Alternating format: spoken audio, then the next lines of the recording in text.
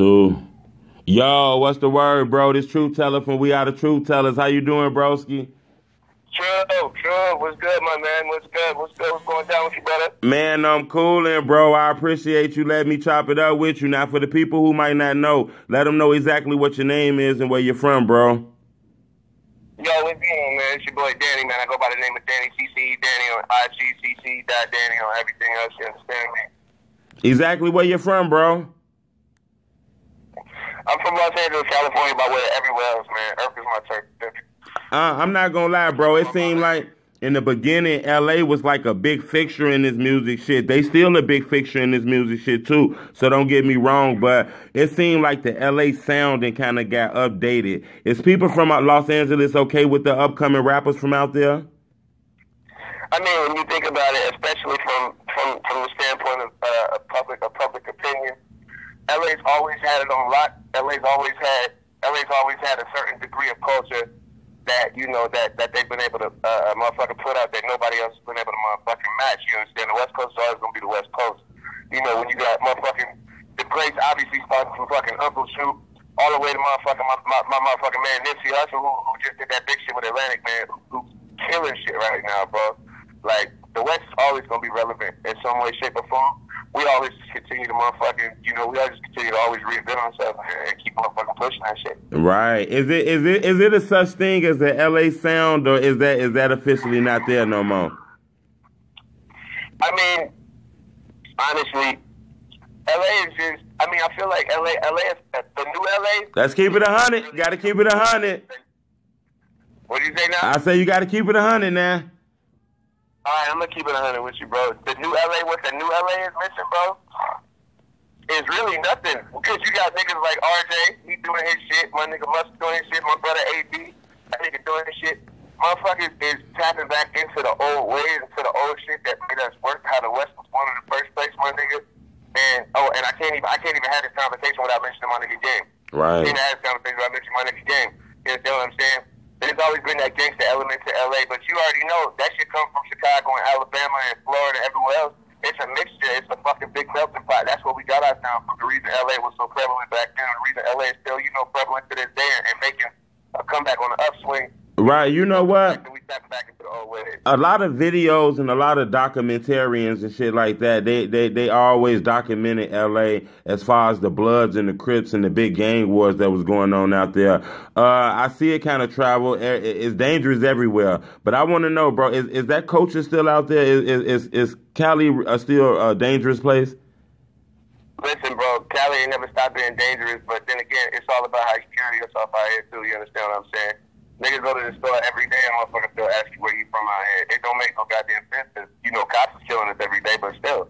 Like, nigga, LA is always going to be LA. It's always going to be blood there. It's always going to be Crip there. I live in the middle of a Crip neighborhood, but I got a lot of blood on me too. You understand what I'm saying? So, yeah, like one way or the other, LA ain't never going to stop being the motherfucking wave your black capital of the world. It ain't going to happen.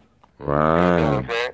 Bro, it seemed like it's been a surge in the killings when it comes to the young people, especially being from LA and being, like you say, close to those neighborhoods. From your opinion, why do you think the youth and a lot of the young people just don't have a care for life no more? Well, I mean, honestly, every generation changes. Every generation does something different. Every generation has something different to add. You know what I'm saying? Right. It's just like with any other state, any other culture. When you go to New York, it was, you know, back in New York, you know, and shout out to Biscuit for this one. You know, motherfuckers was wearing big baggy pants, big Timbs with the big North Face, but now, you know, niggas is skinny jeans out and doing so on and so forth. Shit changes. In LA, it's the same thing. You know, niggas was, you know, khakis and Dickie suits and Cortezes and Chucks, and, you know, it's some niggas that still hold that shit dear and still live by that shit, but it's a lot of niggas that do, you know, that's on a different wave as well. Right. You know, the same with the jerk era and all that shit. Niggas, you know what I'm saying? I'm from Long Beach originally, you know what I'm saying? I was born in LA, but really, Long Beach is my home. Long Beach is where I found my manhood. Long Beach is where I grew up and found my sound and found myself, you understand what I'm saying? Niggas walk around with motherfucking skinny jeans on motherfucking skateboards and shit with a 40 and they motherfucking backpack and blow your motherfucking head off, you feel me?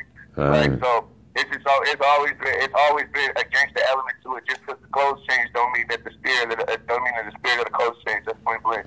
Facts. That's some real shit, bro.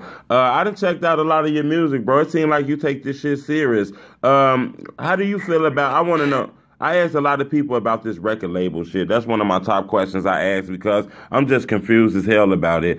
How do you feel about the shit? You like the independent hustle, or it's like fuck that? You gonna sign a major label?